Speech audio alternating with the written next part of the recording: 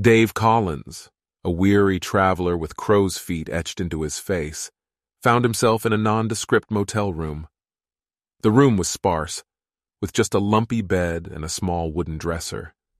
The flickering neon sign outside painted the walls with erratic red and green light. Dave was a tall, rugged man in his 40s, with a salt and pepper beard and a demeanor that hinted at a history of personal battles. Outside, the Midnight Oasis Motel stood like a solitary guardian on the edge of an abyss. The highway on which it lay seemed to slice through an endless dark forest, whose trees whispered secrets among themselves. Their leaves rustled even without the wind and seemed to beckon passers-by to listen, but not too closely. The air carried a peculiar stillness, as if time turned lethargic here. This corner of the earth seemed stuck in an older, more sinister era. Dave had chosen this place simply for its obscurity. He wanted an escape. From what, he could not pinpoint.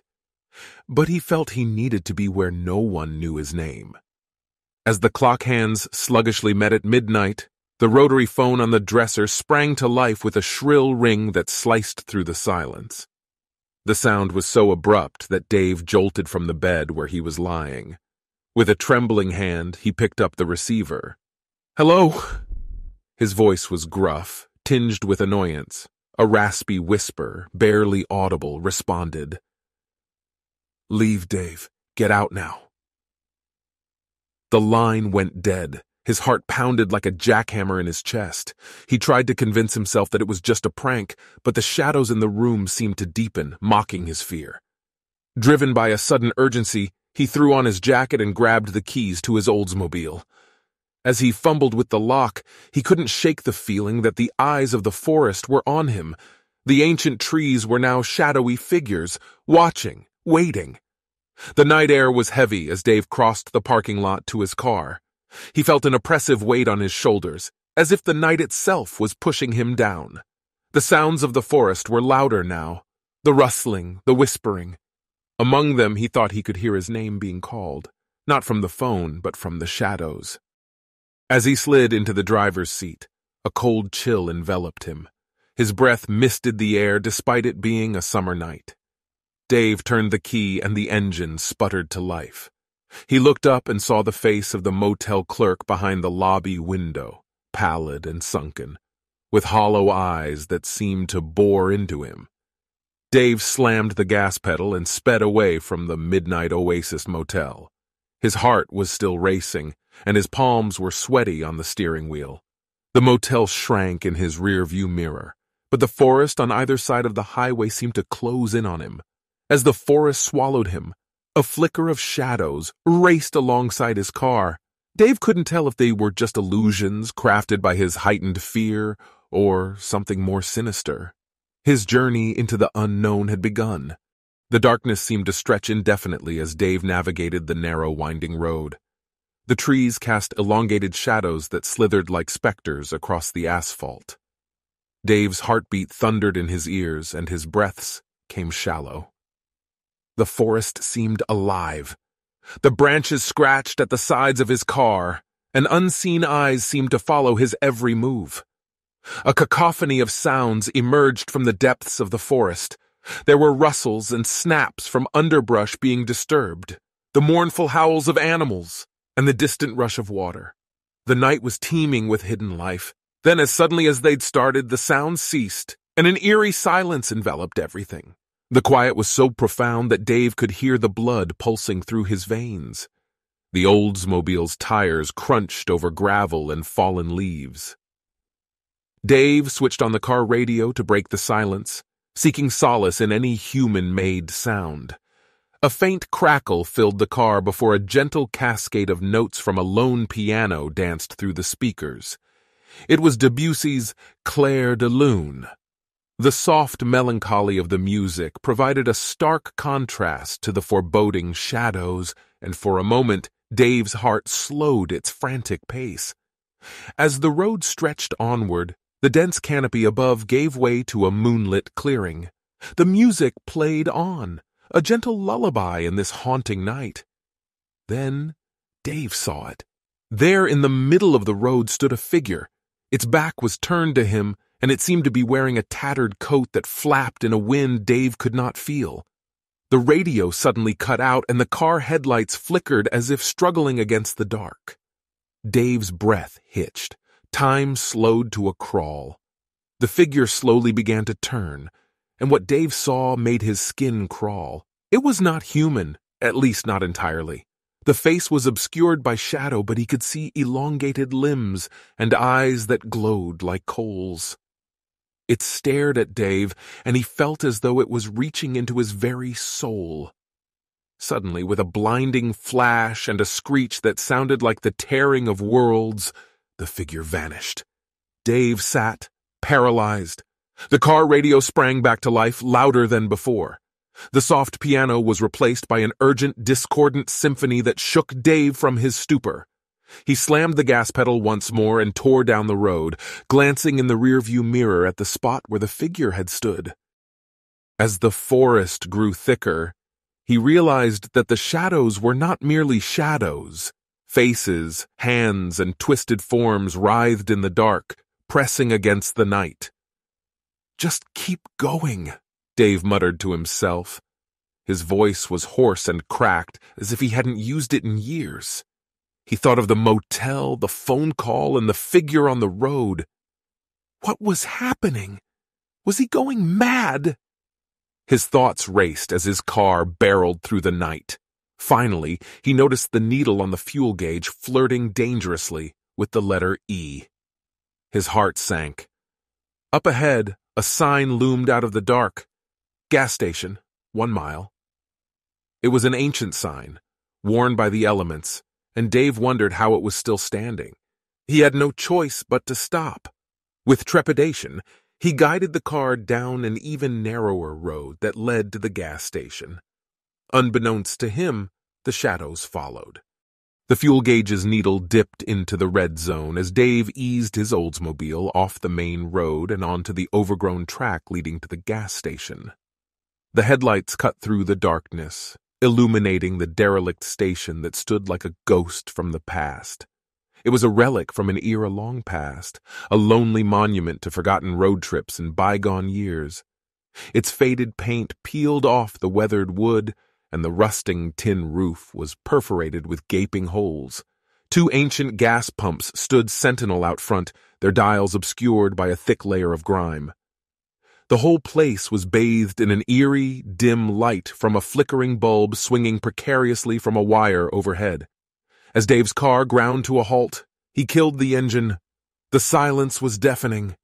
He could hear the whisper of the wind, and he was sure the soft rustle of something else, a hushed conversation just out of earshot.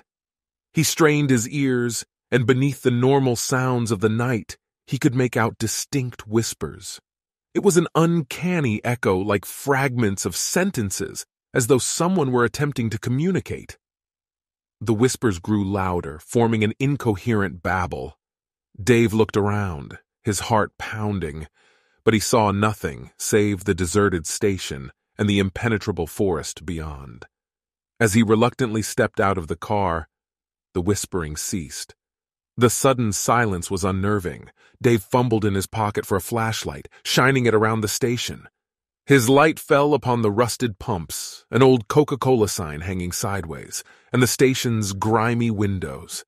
He could almost imagine the people who had once stopped here, blissfully unaware of the terror he was experiencing. With trepidation, Dave approached one of the gas pumps. It was an antique, its surface pitted and flaking with rust. He gripped the handle and was surprised to find it turned freely.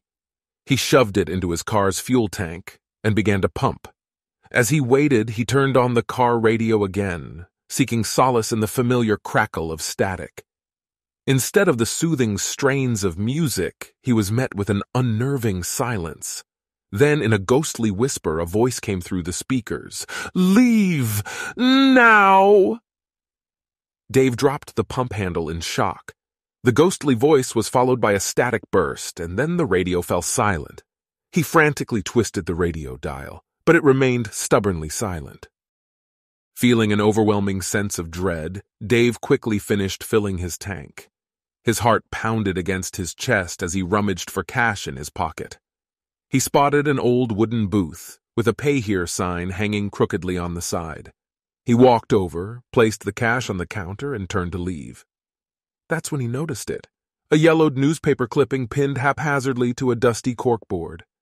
Curiosity piqued. He leaned in closer. It was an article from a local paper dated 50 years back. The bold headline read, "Tragedy at local gas station. Family found dead." A shiver ran down Dave's spine as he scanned the article. It spoke of a family of 4 found brutally murdered at the very station he was standing in. The perpetrator was never found, but locals spoke of strange occurrences at the station ever since. Sightings of apparitions, eerie whispers in the night, and reports of an unnatural presence all suggested one horrifying reality. This place was haunted. Fear washed over Dave in an icy wave. The whispered warning, the spectral voice on the radio, the figure on the road. It all clicked into place. He had to get out of there, now. As he sprinted back to his car, the whispers swelled into a cacophony. The wind rose to a howl and the shadows danced with a frenetic energy. The darkness seemed to have a palpable, oppressive presence. Dave jumped into the car, fumbling to insert the key into the ignition. The car roared to life.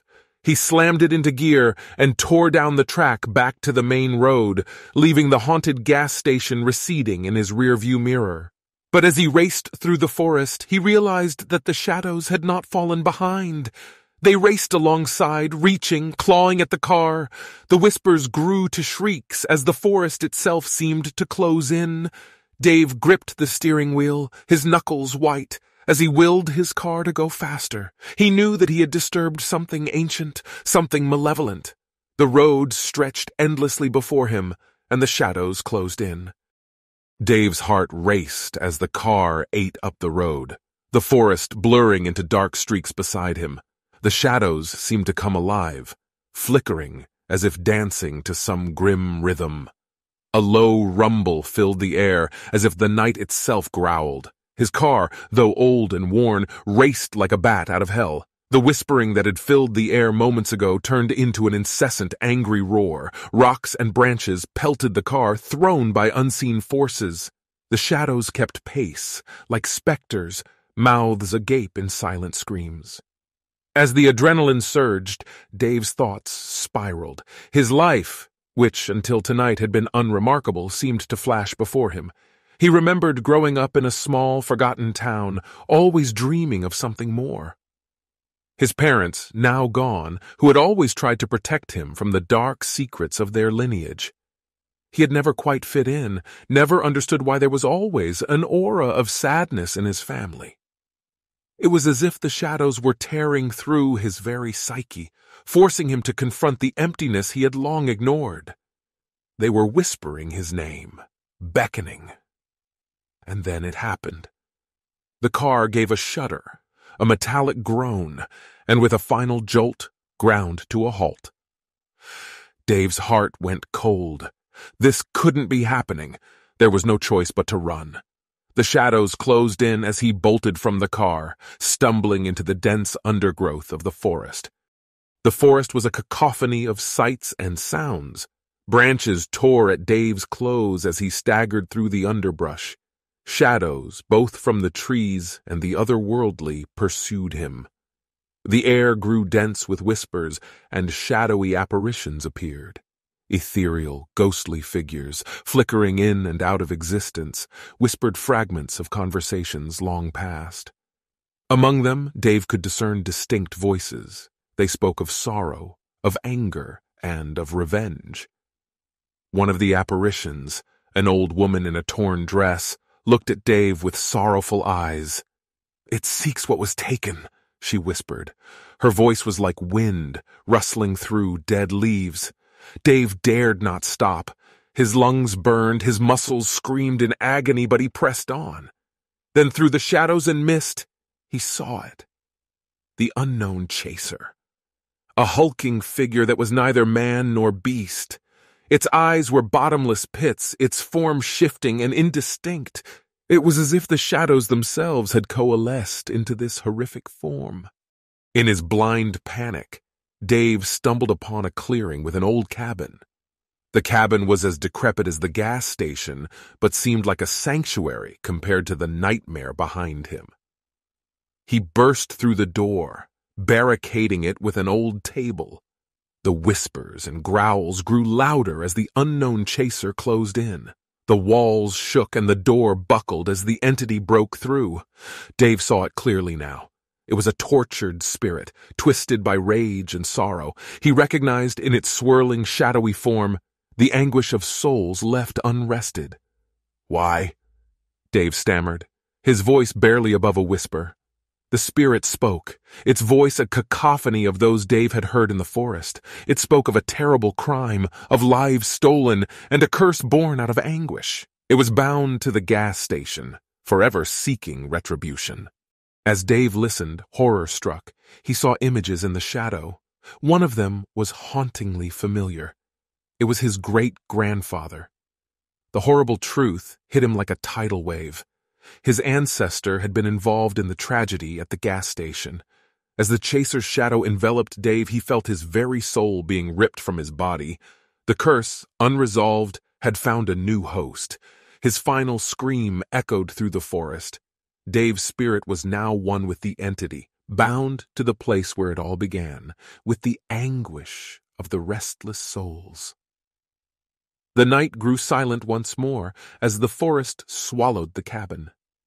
A new day dawned, and a lone traveler turned his car onto the road cutting through the forest. He had heard stories but dismissed them as superstitious nonsense. As the traveler drove, his car radio crackled and a voice came through. It was tinged with sorrow and a plea. "Leave now." It was Dave's voice, forever bound to the shadows of the forest, eternally seeking to prevent others from sharing his dark fate. The forest whispered, the shadows danced, and the unknown chaser lurked, waiting. The cycle would begin anew, the curse unsated, until vengeance was finally wrought from the annals of forgotten sins,